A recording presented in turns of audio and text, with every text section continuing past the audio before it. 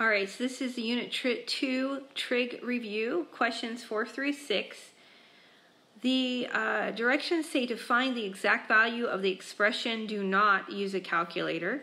And number 4 says we have to find the inverse cosine of the cosine of 4 pi over 5. Please note that the inverse cosine is the inverse operation of cosine. So most of the times these two will cancel each other out and you'll just have the angle left over. But sometimes you have to move the angle. So you have to check these out and you have to know what the ranges are of the inverse functions. So before I even start touching this, I have to know what the range of inverse cosine is to know where my answer is supposed to be. So if you know the ranges of the inverse functions, you will know that the inverse cosine function is in quadrant 1 and quadrant 2. So if the value is positive, it will end up in quadrant 1, and if the value is negative, or cosine is negative, I should say, it ends up in quadrant 2. So as long as I have an angle in either quadrant 1 or quadrant 2, I'm okay. So the question is 4 pi over 5 in quadrant 1 or quadrant 2? Okay. So 4 pi over 5 isn't really a familiar angle to us. You can do one of two things. You can check it because I know that pi, if I find a common denominator of 5, is 5 pi over 5. And I know that 4 pi over 5 is a little bit smaller than that, so I know that I'm in quadrant 2. The other thing you could do is change this into degrees. So I'm taking 180 degrees divided by pi. When I do that, I end up with 144 degrees, which also confirms that we're in quadrant number 2. So whichever way you want to go, as long as you know where you're at before you answer this question, it's important. So since I know I'm in quadrant 2, and quadrant 2 is okay, that's one of the quadrants in the range of inverse cosine, I can answer that the answer to this is going to be 4 pi over 5.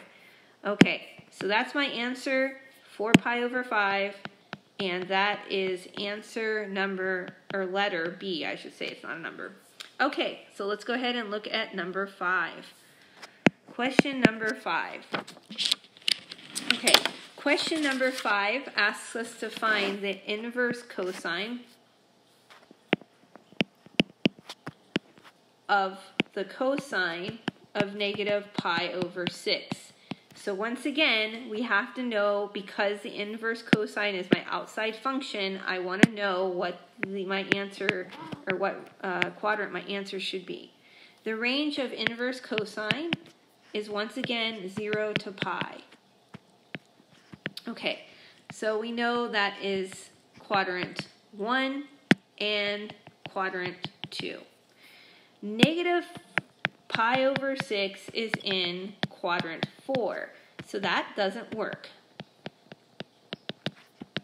At this point, now we have to know what the value of cosine is in quadrant 4, so that way we can move it into the proper quadrant.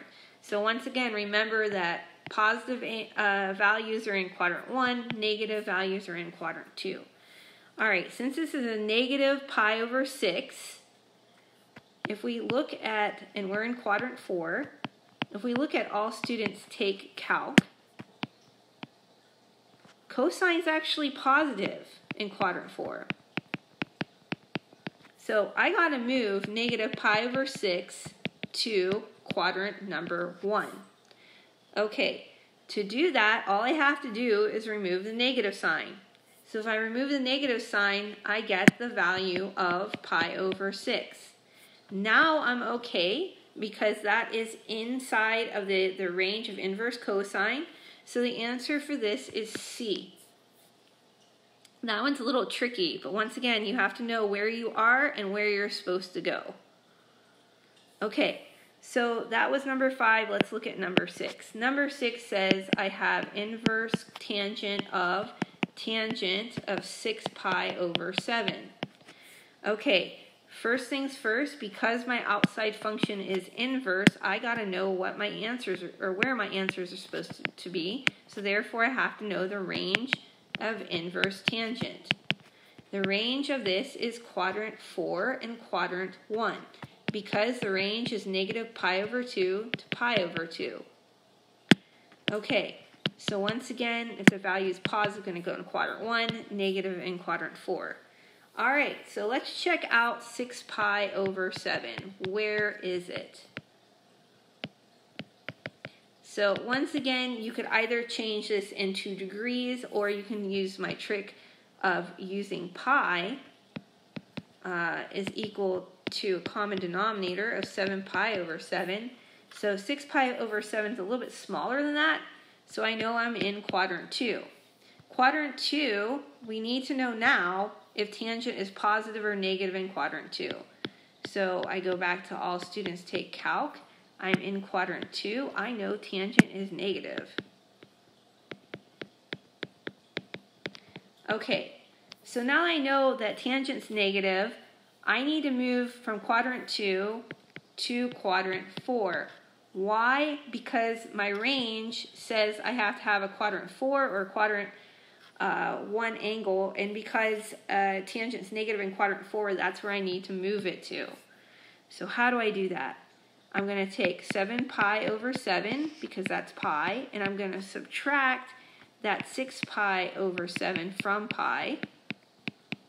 And when I do that, I get pi over 7. Okay? So that's a reference angle. That's in quadrant 1. Now all I have to do is move this to quadrant 4 by tacking on the negative sign. So your answer is negative pi over 7, which corresponds to answer C. All right, that's it for this part.